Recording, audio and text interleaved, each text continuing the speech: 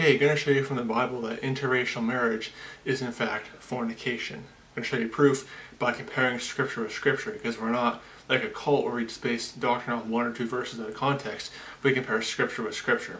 So I'm going to show you that interracial marriage is in fact fornication. 1 Corinthians chapter 10 and verse 8. Neither let us commit fornication, as some of them committed, and fell in one day 23,000. This is a reference to something back in the Old Testament, which is why it says, as some of them committed. It's referring to a past event. What's the event it's referring to? Numbers chapter 25, verses 1 to 9. And Israel abode in Shittim, and the people began to commit whoredom with the daughters of Moab. And they called the people unto the sacrifices of their gods, and the people did eat and bow down to their gods. And Israel joined himself with Baal Peor, and the anger of the Lord was kindled against Israel. And the Lord said unto Moses, Take all the heads of the people, and hang them up before the Lord against the sun, that the fierce anger of the Lord may be turned away from Israel. And Moses said unto the judges of Israel, Slay ye every one his men that were joined unto Baal Peor. And behold, one of the children of Israel came and brought unto his brethren a Midianitish woman in the sight of Moses, and in the sight of all the congregation of the children of Israel, who were weeping before the door of the tabernacle of the congregation. And when Phinehas the son of Eleazar, the son of Aaron, the priest, saw it, he rose up from among the congregation and took a javelin in his hand. And he went after the man of Israel into the tent, and thrust both of them through, the man of Israel and the woman through her belly. So the plague was stayed from the children of Israel. And those that died in the plague were 24,000. Now, I'm going to explain what was going on here, but I want to first address something as well, because you'll say, well, 1 Corinthians 10:8 says, what does it say? It says, it gives two different numbers. 1 Corinthians 10:8, let me check it, it says 23,000, and Numbers 25, verse 9, says there was 24,000. Oh no, you got a contradiction there, because atheists will try to say, oh, it's a contradiction there, or some people might say, well, it's maybe describing a different event. No, it's not.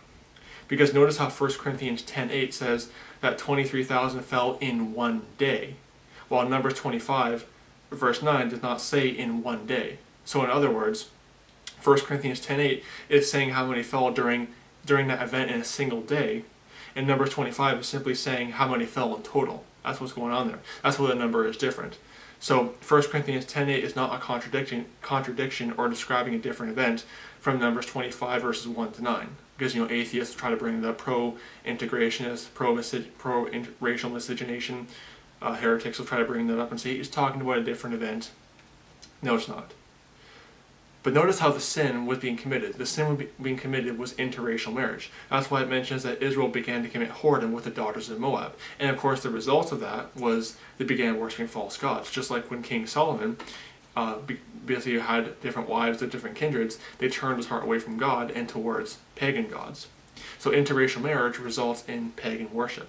Which is why you do the history, a lot of the pagan gods of you know, various regions like Europe or whatever, were into interracial marriage.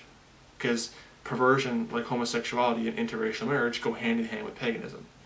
Biblical and historical fact. But the sin being committed was interracial marriage. And notice how it mentions how one of the Israelites brought a Midianitish woman into his tent, which was a lawful marriage procedure. In the Old Testament, bringing the woman into your tent before the congregation was the lawful marriage procedure. So in other words, there's an interracial marriage being committed. Because it's an Israelite bringing in a Midianitish woman. It was not two Israelites how it should have been.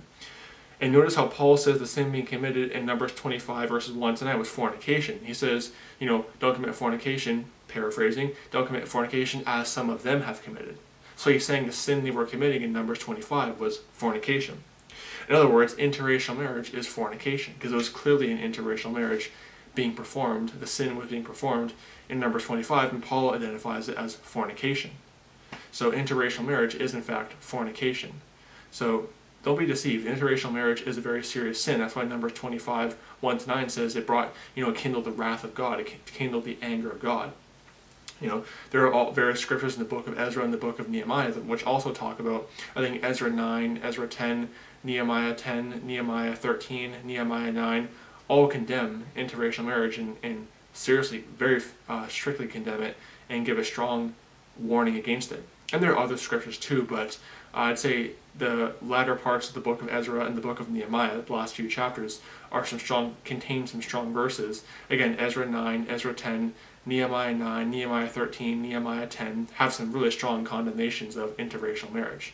So don't be deceived. It is a very wicked sin, and it does bring down the wrath of God. So may the grace of our Lord Jesus Christ be with all the brethren. Goodbye.